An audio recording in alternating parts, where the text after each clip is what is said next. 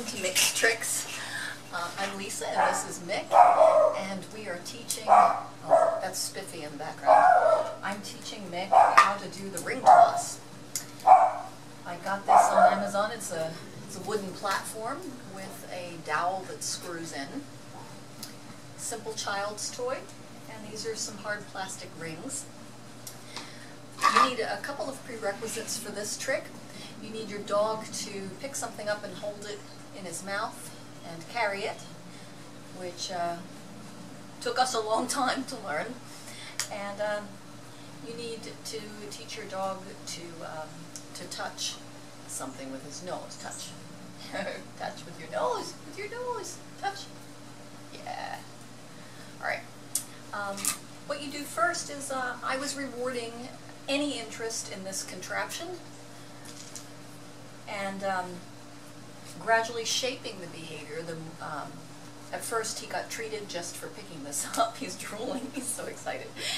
He got treated just for picking this up, and then he got treated for dropping it near the platform, and that's about where we are now. Eventually I will only treat him for dropping the ring over the hook, and the peg, and sometimes he does it now. When I first began, I had to say, take it. Good boy. Bring it right here. And then I required him to pick it up himself. Yes. And he'll keep trying. Good. The fact that he dropped it on the platform is all I'm going for right now.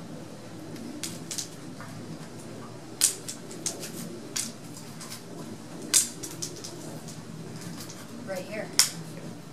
Good boy, put it right here. Come on, you can put it right here. Yes. All right. He dropped it on this. It didn't make it on the ring. The couple of times that it does make it on the ring, I give him lots of treats so that he knows that's what I'm going for, and he'll figure it out. Right here, right here. Come on. I got to keep things a little cooler because he's excited and he's sort of flinging it every which way. He's not really thinking, so I'm going to try to convey to him that I need him to calm down a little bit. There's a sweet spot here between being bored and disinterested and being too excited to pay attention. Let's go. Yes. Let's drop it right here. Can you drop it right here? I'm saying he knows drop it and he knows right here, so right now I'm trying to cue him by combining those two. Yes, yes. Can you take it? Drop it right here. He knows take it, which is to pick something up and carry it in his mouth. Drop it right here. Yes. That time he dropped it on the platform. That's all I'm going for today. That was good enough. Yes. He brought it over to this area. Pick it up and drop it right here. Right now I'm keeping the ring near this. Eventually, I will move the ring further away, and he'll have to go get it and bring it here. You pick it up. You drop it right here. Yes, good boy. That time, I don't know if you noticed, he picked it up and he took a step toward. Yes, he got it. Oh, good boy. Good boy. That's what we're going for, Mick. That's it.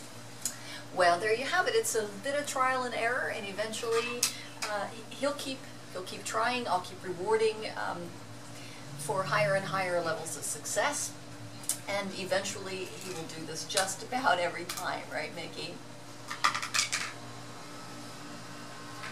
And that's how you teach ring toss. To review, you teach your dog to take it, carry something in his mouth, and drop it, and to touch something, which in this case is the top of this peg, and you kind of combine all of them until your dog is reliably dropping it. So at first you reward just any interest in this, and then any interest in picking this up and bringing it near this, nearer and nearer, dropping it on the platform, and then eventually requiring a bullseye.